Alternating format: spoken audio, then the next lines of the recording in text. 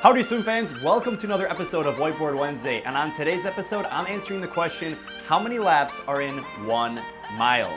If you're new to the channel, welcome to My Swim Pro, where we share the latest and greatest swim training and technique to help you improve your performance and health. To answer the question, how long is a mile in the first place? It is exactly 5,280 feet. This translates into 1,760 yards. 5,280 divided by 3 feet in 1 yard gets us to 1,760 yards. Now, if you're familiar with competitive swimming, the 1,760 is not actually a swimming event. If we look at the swimming events, it is actually a 1,650 yard freestyle and a 1,500 meter freestyle. There is a difference between short course yards, short course meters, and long course meters. If you're interested in learning more about that, check out the Whiteboard Wednesday linked in the description that talks about the differences between short course and long course. I also don't want to leave out that a metric mile is 1,609.3 meters. So that is a mile in meters. If you swim in a 25 meter pool or a 50 meter pool, that is the actual distance you need to complete to achieve 1 mile. Fun fact, in the Olympics in 1896, swimming was first introduced and it was actually open water. There was no pool, so it didn't really matter between meters or yards. And then in 1908, the London Olympics featured the first 50 meter swimming competition. And today, in the FINA World Championships and the Olympic Games, you'll see a 50 meter pool contested in, but you'll also see 25 meter and yard pools spread out around the world. Yards is really only in the United States, so for my American friends, hello. But for the rest of the world, we're talking meters. So how many lengths is it to do 1 mile? That is the question, and that is why you've showed up to this video. If you're in a 20-yard pool, and these are actually pretty common in the United States, it'll take you 88 lengths. Now the difference between a length and a lap, I know the title of the video is a lap, a length, 2 lengths is equal to 1 lap. So if you're actually talking about laps, it would really be 44 laps to equal 1 mile in a 20-yard pool. For the scope of this conversation, we'll keep it to lengths. It's a little bit easier to understand. A length is from one end of the pool to the other end of the pool. So for a 25-yard pool, we're talking 70.4 lengths. So you'll have to go from one end of the pool to the other end of the pool 70 times and then some to get you 1 full mile. Now, if you're in a 25 meter pool and you want to do a mile, you're going to need to do 64.3 lengths. So that's a little bit less lengths, but you're swimming the same distance. Now, if you're in a 30 meter pool, now these are more common in Europe and in other places in the world outside the United States, a 30 meter pool, you're going to do 53.6 lengths. If you're in a 50 meter pool, these are common in the United States and around the world, you're going to need to do 32.1 lengths. It's also important to notice the difference between a yards pool and a meters pool, because if you're doing a 1,650 yard competition race, you're actually swimming 6% less than a true mile. And if you're doing a 1,500 meter swim, whether it's in a race or in practice, you're actually doing 6.8% less than a true mile. I will also note, fun fact, the longest pool in the world is in Chile. It is 1,013 meters. So if you happen to find yourself at this incredible outdoor pool in Chile, then you only have to swim 1.5 lengths to get to a mile, because the pool is over 1,000 meters. That's over 1 kilometer. Now, before we talk about the nautical mile, I want to introduce some awesome My Swim Pro swag. If you notice, I'm wearing a cool My Swim Pro t-shirt. We've also got a really cool hoodie. If you're interested in purchasing this swag, check it out, linked in the description below. I'll also leave a link right here so you can purchase awesome My Swim Pro swag to represent when you're around the pool and share with all your friends. Now, the nautical mile is a little bit more complicated, but this is referred to in marine and aviation. It is 1 minute of arc of latitude along any meridian. Wow, what does that mean? So here we have a picture of the Earth, and I'll briefly explain it. Fun fact, the Earth is actually not a perfect sphere.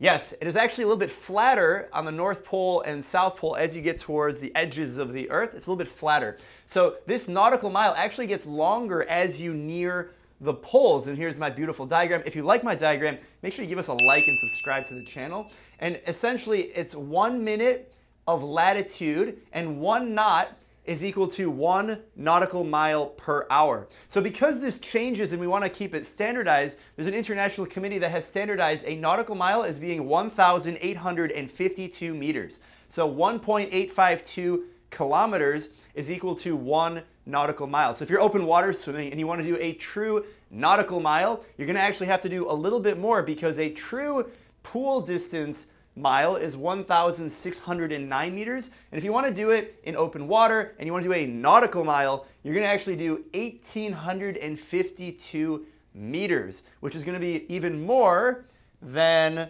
the 64 lengths you'll need in a 25-meter pool. But for the scope of pool competition and pool training, you can stick with these numbers right here. Now, before we go into the tropical mile workout, which is a mile long, I want to talk about 2 different training programs that we have. One of them is called the Couch to 1K. Now, these are located in the My Swim Pro app, which is linked in the description. Now, this program will take you from literally the couch, basically not swimming much at all. You have to know how to swim, but not much more than that. And we'll walk you through a workout plan, workout by workout, set by set, drills, improving your technique. And eventually, by the end of the 6-week program, 3 workouts per week, you'll be able to do a continuous kilometer workout. So not quite a mile, but we're getting you there. If you're interested in doing a full mile, check out the Get Fit training program, which builds you up to a 1,500 continuous swim. And so it's 6 weeks, 3 workouts per week, and both of these programs are really meant for beginners. So if you're a beginner swimmer and you're trying to build your way up to doing a continuous mile or a continuous 1,000 kilometer swim, these are designed for you. The Couch to 1K program starts with a 200-meter workout on day 1. Now, that doesn't mean you need to do a 200-meter continuous swim. It's actually broken up by 50s or even 25 distances, but the total workout starts with 200 meters. Now, the Get Fit program starts with a 400-meter workout on day 1.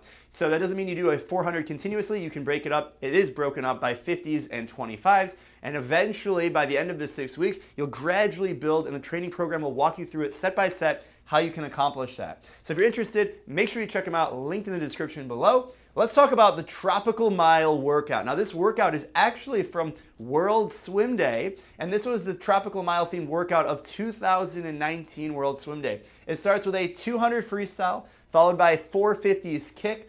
Then we have a preset where we go 250s drill. For the scope of this video, we're going to do 6 kick switch. So you're on your side kicking for 6 kicks. You're going to take a stroke and rotate to your other side. Your eyes are looking at the bottom of the pool, really working on rotation and balancing the kick on your side. Then we're going to go a 100 freestyle focused on applying that drill. That will complete our preset. Then we move into the main set, which is 2 rounds, 3 100s free, followed by a 100 individual medley. If you're not familiar, the individual medley is 25 butterfly, 25 backstroke, 25 breaststroke, 25 freestyle. Check out the Whiteboard Wednesday that is linked in the description that talks about what the IM is and some different training variations of that. But for this, we're going to go 2 rounds of that set. Then we're going to do 450s freestyle cool down. Now, this total workout is 1,600 meters. Again, a true mile is 1,609, so we're getting pretty close. Again, if you're in a yards pool, that actually will not equal a total mile, because we know that a mile is 1,760 yards. But this workout will get you pretty close. I hope you enjoyed this video with a tropical mile, what the nautical mile is, and I almost forgot.